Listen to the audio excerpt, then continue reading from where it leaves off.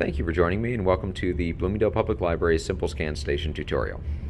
Today we're going to be going over all the basic tools involved, and first I wanted to show you all of the parts of this before we take a look at the screen and go over how we can use all of the options available to us with the Simple Scan Station.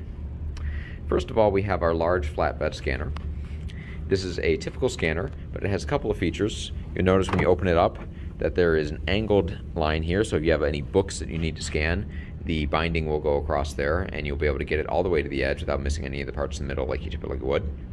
Also, when we put things in the scanner, we can just toss them face down and not worry about lining it up. The scanner will take care of that automatically. It doesn't need to be all the way in, but it doesn't need to be perfectly squared away or set up alongside the edges. Then we have our bullet scanner. This is a fast way to scan multiple documents. You can put one or more pages into this. You see it says front side face down. What that means is whatever side has text on it, you would put face down in the scanner. Now, if you have something that is double-sided, you'll have the option of scanning both the front and the back side as you go.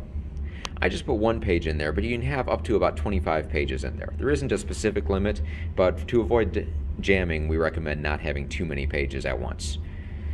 This goes very quickly, so if you have a lot of documents to do, this is a great alternative. We have our USB plug here. We'll use that later on when we show how to save to USB. That's one of the many options that we have with saving. And we have the barcode scanner. You're not too likely to need that, but if you are scanning to send a fax and you want to pay for it using your Bloomingdale library card, you can use that to scan the library card as a means of payment.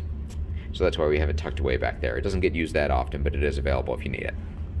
Now here's the touch screen. You see it says touch here to start. When I do that, it goes to the welcome screen.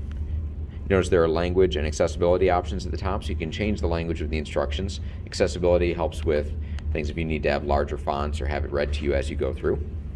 I'm going to just touch here to start, and then we're ready to begin. Okay, let's take a walk through the menu and go over all the different options available to us. See, the first thing that it asks after we have begun is to select the scanner that we want. This is very visual. You can see, are you using the flatbed scanner or are you using the bullet scanner? Right now there's a check mark on the flatbed scanner. If I wanted to do the bullet scanner instead, I would press on that and you see the check mark appear there. We're going to start out with this one first, so I'll go over that process, but either one works. You notice at all times you have the back and next options on the screen, so that's how you'll walk through the different steps that are available. Be careful when you're typing anything in. If you make a mistake, do not press back because that will take you back to the previous page. You always want to use backspace if you type something in wrong when we get to that point later on. So now I will press the next button. Now this is a key one. It's asking, how do you want to save your work? So we see the choice, scan to USB, scan to fax, scan to email, scan to Dropbox, Google Drive, smartphone, see the Vivid Pics, text translation, and scan text to audio. A lot of different things that we can do here. I'm going to do a quick run through all of them, and then we're going to do demonstration for two of them. The scan to USB is what you would use if you wanted to simply save to a USB drive. And that's the most common choice. Well, that and scan to email, I would say, are the two most common choices that are available to us. If you are doing a large number of scans, then you're going to want to use scan to USB as you go through that. If you are doing a smaller number of things, you just don't have a USB drive handy and you want to do it quickly, scan to email works well. Scan to fax is if you want to send something to a fax number. This can be a very useful alternative to sending things through our fax office or other alternatives that you might want to use. It does, as you might notice there, charge $1 per page. If they're international, it charges a little bit more than that. But that is an option that you have if you need to fax something to, say, a mortgage office or any government institution that requires faxing. So you scan to Dropbox available there, similar to scan to Google Drive. Those are cloud storage locations that if you have an account, you can sign in with and you can use that. Scan to smartphone is similar. You can sync it up with your smartphone and you can send the images to that. I find scan to email to be a little simpler to use than scan to smartphone, and it works in very similar ways because you can access your email through smartphone. So we don't have that one come up too often, but that is an option that's available for you. Vivid Pics is a tool that allows you to restore older or damaged pictures to higher quality. I've used that fairly extensively myself in working with patrons, and I can say that the results have been mixed. Sometimes you'll put a picture through that and the tools that it works with to restore it will work beautifully and will look a lot better afterwards. Other times, the results can come out worse, or it can accentuate things in a way that you don't care for. So you don't want to get rid of the original files or lose anything that way, but that can be an alternative to play around with if you have some slightly damaged pictures that you want to work through. The text translation or scan text to audio are tools for translating things to more easily accessible mediums. Those are, again, somewhat mixed success depending on the quality of the original source that you're working with. We're going to start out with scan to USB, so I'm going to click next there. This is asking you to agree that you're not doing anything illegal, you're not violating copyright or any other laws with this. Fairly typical agreement that you would see here. We press accept to continue.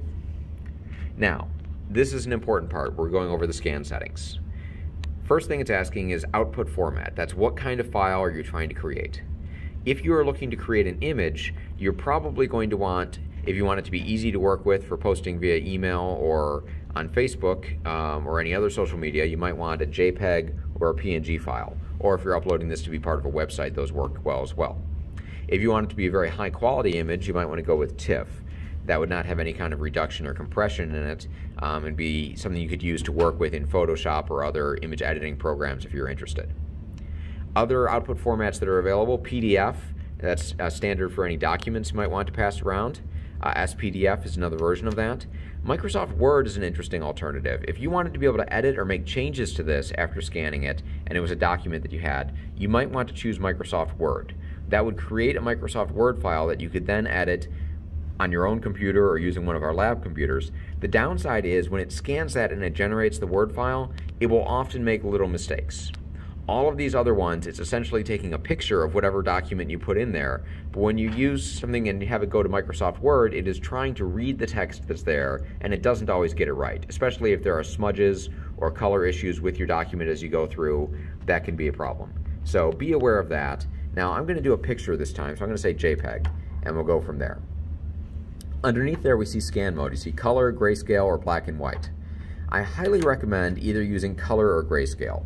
When you do black and white, it tends to try to flatten out any colors or imperfections that it sees in the page, and it will often have black splotches where there's just a little bit of discoloration, or it will lose things by trying to make them white. So the black and white option is very limiting. I would also recommend, if you are going to scan anything to a USB drive or any place else where you have a lot of storage space available, do the highest quality. You can always reduce it later on, but you can't ever make it better after you scan it in the first time. So start out with the highest quality. The only time you would want to go to a lower quality is if you are scanning to email and you're concerned that the number of files would not fit there for the storage. I'm going to say next. Now here it's ready to scan. And so you can see some options available here on the view and edit choices on the side there. When I click scan, because I already have the paper in the document, there it goes.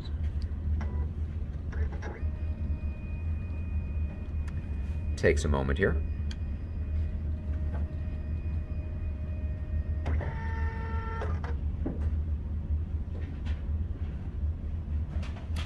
And you can see the result.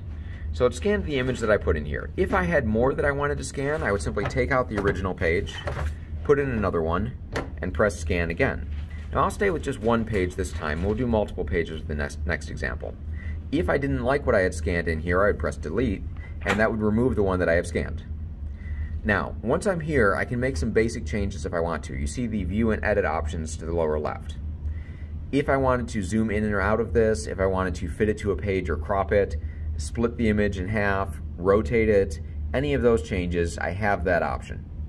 I recommend against doing a lot of image editing with this page. Although it's relatively easy to do as touchscreens go, it's still not as easy as working with something on a computer. So for most people, I think you'd be happier just taking the original scan and then saving it and working with it on a computer afterwards. However, basic changes like, say, rotating, you know, maybe you put that in wrong or it read it wrong and you said, oh, no, that's how I want it to be. No, rotate it back that way.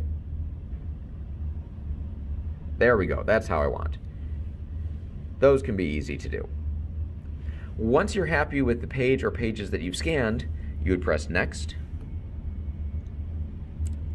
Now it's asking me to insert the USB.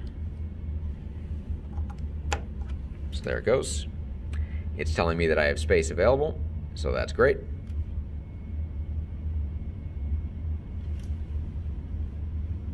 I will say next. And now it asks you to name the file. This is again the sort of thing that you can do if you like. You see it gives a default name based on the date. You see Simple Scan Station 2021-03-21 and the time.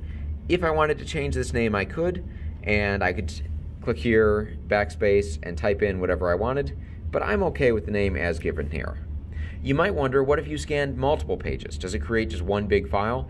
It does not. If I had, say, scanned in 25 images here, what it would do is it would create a file name as we see it here for each file, and then it would have a counting number after it. So it would be this whole name -1, and then this whole name -2, and so on through all of the files. I'm going to say next.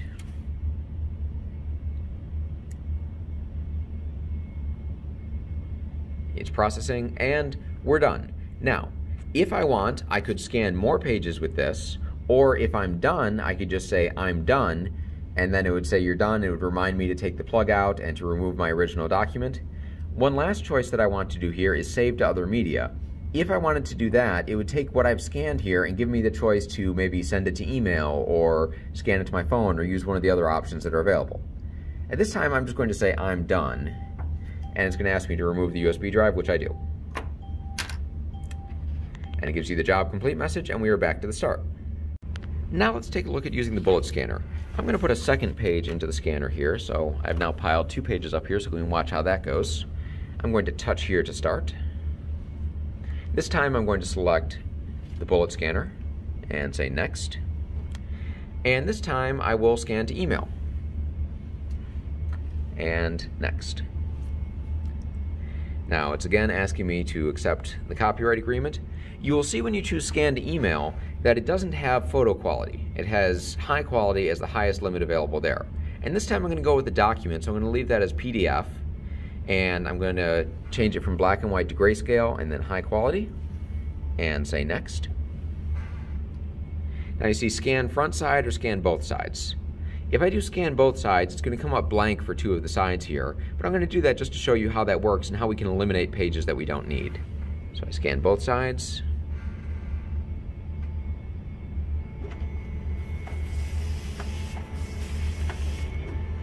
So you see it went through very quickly there. And it now has, as you can see, 4 out of 4 pages, but only 2 of them have anything on them because the back sides were blank for 2 of these. So I can go through here in the upper right and I can look through all of the different pages that are available. So you see the first page has some text there. The next one is blank. Next one has some content. And the next one is blank. If I select the blank ones and choose to delete them, there's 1 gone. Now it is 3 of 3 pages. I'll select the next blank one, delete that, and now we are down to 2 of 2 pages. So now I'm happy with what I have there. I could do the same editing options that we saw before with the flatbed scanner. I'm going to go ahead and click next. Now it's processing the pages, and now it's asking me for my email. So at this point I would type in my email address. If I make a mistake and type in an extra letter or mistype something, I make sure to press backspace. You see the @ symbol is available here, and I would type in the rest of the email address. You can carbon copy if you want to send this to more than one person. If you are scanning something to send it to somebody professionally or for financial records or anything that's important, I recommend carbon copying yourself when you send this along, just in case they don't receive it or they think it's junk mail and don't recognize what it is. That way you have a record and you don't have to go through the trouble of scanning again. So I think that is a good way to be safe and to save yourself time. Now in the subject, you can change this if you want. If you're sending it to yourself, so you see I'm going to backspace here and delete all of that. I can call this example. If you're sending it to yourself, you don't need to worry about changing the subject or typing in a message, but if you're sending it to somebody else, you might want to explain what's going on here. And then you could say, documents attached. And you see I made a little typing mistake there, so I will go back and fix that. Now once you're done with that and you're ready to go, you again press next. And you see it has sent the email and you're done. And so I'll say I'm done. Job is complete. Thank you. So those are the key things that you're going to want to learn how to do working with Symbol Scan Station. If there's any interest, I'd be happy to show people more details that are available here, how to use some of the accessibility tools or how to use some of the higher level image editing. But I wanted a quick video just to get you started with this and show you around. This is a very popular tool at the library. It gets used a few thousand times every month, and I highly recommend it if anybody has anything that they need to scan or archive. Very helpful and easy to use once you get started with it. So thank you very much and have a great day.